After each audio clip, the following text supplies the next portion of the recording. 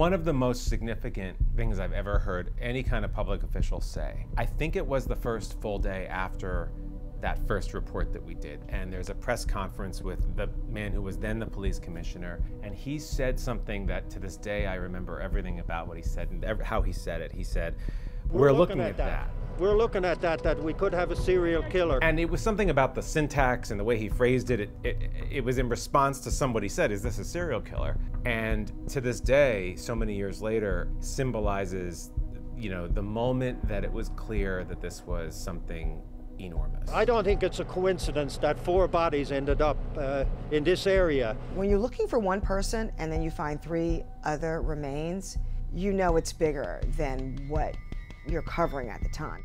And then we'd have these updates, and they were typically on anniversaries or whatever, and I think it belies the dysfunction at the top of the police department at the time, because they clearly didn't know whether it was 1 person or 2 people or 3 people. Anything is possible at this point because there's so many unanswered questions. There was a lot of speculation because it's still a remote area. Maybe more than 1 person used this as a dumping ground because it was that isolated, the weather conditions were that extreme out there. I don't want anybody to think that we have a Jack the Ripper running around Suffolk County with blood dripping from a knife. They told us all of those things over a course of many months. They said this is a serial killer. They say definitely the work of a serial killer. Then they said they think this is 2 serial killers. The killings may be the work of more than 1 person. This is not an episode of CSI.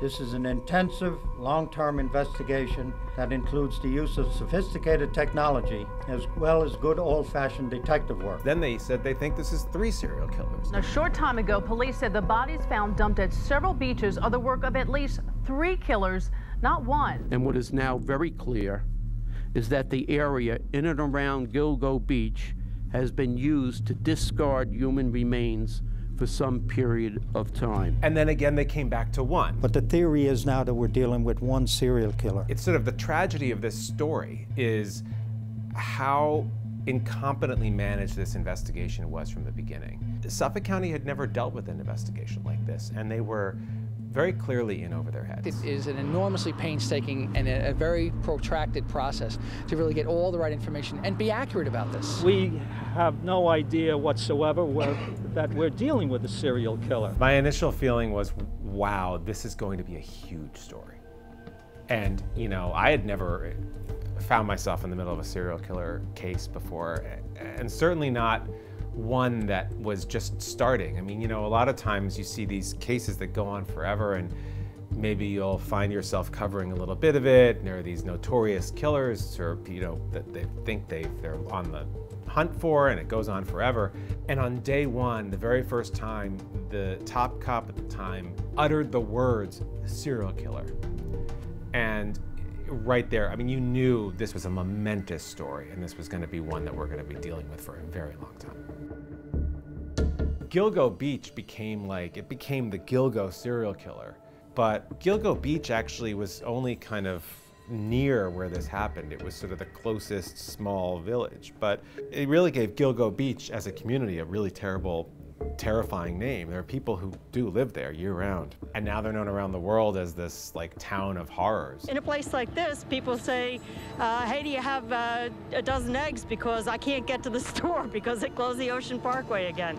Such is life for the handful of people who call Gilgo Beach home. Many of them moved here decades ago for the anonymity, only to see their village become an international symbol of evil. I have to tell you, I thought how astonishing that they brought up Gilgo Beach. It used to be that no one had any idea where I lived, and now everybody says, oh, I know Gilgo Beach, it's that spot. It really is, it's the Long Island serial killer, or the Ocean Parkway serial killer case. Gilgo Beach, it just sort of became the shorthand for this. It's a little bit unnerving. I'm hoping that they don't find anything else, and obviously I'm hoping that they find whoever did this very quickly. It was clear that there was nothing else that anyone cared about on Long Island for, I don't know, more than a year. It was the story we came back to.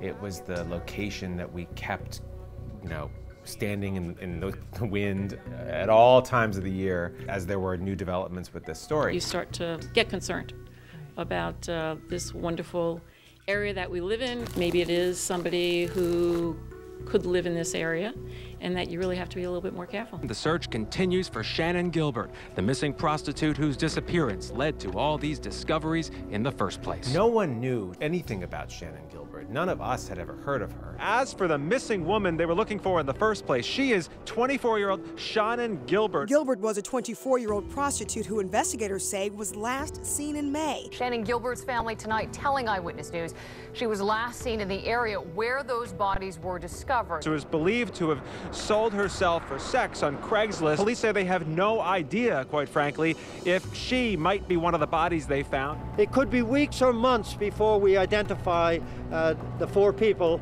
that were found over the last few days. She had disappeared 6 months earlier, and the police didn't do much with it. And it sort of was festering in their missing persons division or wherever it was. It was not something that they'd ever told us about.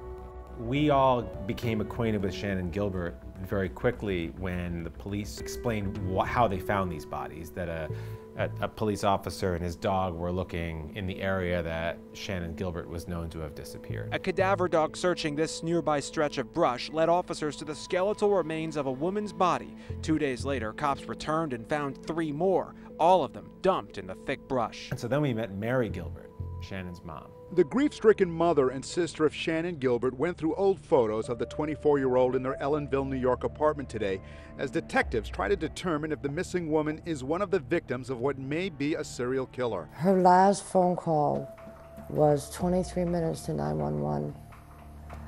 The police missed her by 5 minutes. Shannan's mom became this tireless advocate for her daughter and for all the women in this case. I'm worried about if she suffered. Gilbert's family says on that night Shannan met with a man she met on Craigslist at the beach in Long Island. They say police have talked to the man and he has taken a lie detector test. Despite her lifestyle, the family says the Shannan they remember was filled with love and promise. But there was this big question. Is one of those 4 women Shannan Gilbert? Police refuse to discuss leads in the case or if any of the bodies might be those of Shannan Gilbert or Megan Waterman, 2 prostitutes who disappeared in Suffolk County in May and June. Now the efforts continue to identify the women, but officials caution progress will be very slow. They tell us that it can take up to 30 days to have that examination complete. There was this momentous occasion every now and then where they'd gather all the press together and they'd make some announcement. And the announcement was always a big deal. We have a name on this person, we know more about this victim or that victim, but you always left feeling, like you wanted more, like, okay, well, that's just a detail that they just told us about, but what do they really know? What really happened here? And that's something I think that persisted throughout this investigation, that they were very, very tight with the information, and not just with the public, and that I think to their detriment in the end. They were tight with this information with other agencies that could have helped them solve it sooner, potentially. So it was about 3 or 4 weeks later that we got the names of these poor women. That conclusion tonight from the medical examiner in Suffolk County after identifying the remains of all 4 bodies found last month near each other on Gilgo Beach, Long Island. All 4 were women, all 4 were prostitutes. Those bodies now have names and faces and a common cause of death. We hear names. These poor women were real people who had real names and real families. What activities these victims may have engaged in prior to their murders does not matter. They were young women whose lives were cut tragically short. Maureen Brainard-Barnes was from Norwich, Connecticut. Melissa Bartholomew was from Buffalo, New York. Megan Waterman from Scarborough, Maine. And Amber Lynn Costello was from North Babylon on Long Island. Investigators say all 4 women were prostitutes who advertised their services on Craigslist, each of them vanishing sometime in the past 4 years. Police say the women, all in their 20s, were murdered elsewhere, dumped by their killer along the side of Ocean Parkway on this windswept section of Gilgo Beach. That opened up all new kind of lines of reporting, and their families started talking. I convinced myself it wasn't. After a week, we didn't hear back from the DNA. I just said it's not her. They would have called us if it was her. It's sad, and I just wanted to get a chance to see where my sister was. Bartholomew vanished from the Bronx over a year and a half ago. Back in Buffalo, her family has endured a heartbreaking wait. They talked to a local news station in September of '09. If anybody has seen my daughter, please contact us. We really need her to come home to us. We all love her and miss her. Took my sister's life from me and my family's. I just can't believe it. I just can't believe it.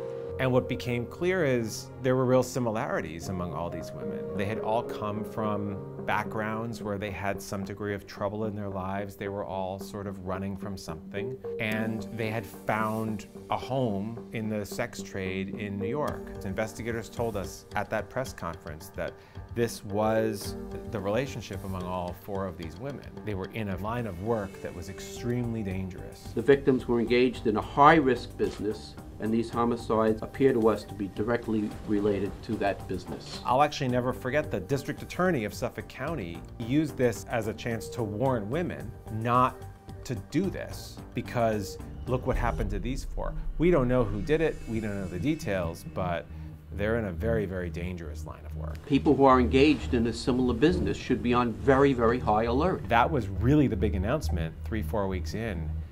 And what was stunning to everyone covering this case, that not one of those 4 bodies was linked to Shannan Gilbert, and so she was still missing. Last night, they definitively ruled out Gilbert as a match for any of those bodies. At the time, everyone assumed, I think probably the police as well, that her body was there somewhere. She had been murdered like the others, because she also was a sex worker. It was hard to imagine that it wasn't linked, that she hadn't met the same fate as the other 4. And so they kept searching. When I get the phone call from the police, every time my heart stops. You know, I'm always thinking, is this the call? Is this the call? I'm frustrated because it's been such a long search. And then a few months later, they found a 5th body. Also not Shannan. Investigators now confirm that a 5th body recovered this week is someone else. And then they found a 6th, a 7th, an 8th, and 9th. Still not Shannan. But while those first 4 women were identified as missing prostitutes, Gilbert was not one of them, and she's been ruled out as a match to the 4 additional bodies discovered in the past week. My daughter is still missing. We don't know where she is. It's connected, and I wish they would just do their job faster before any more girls get hurt.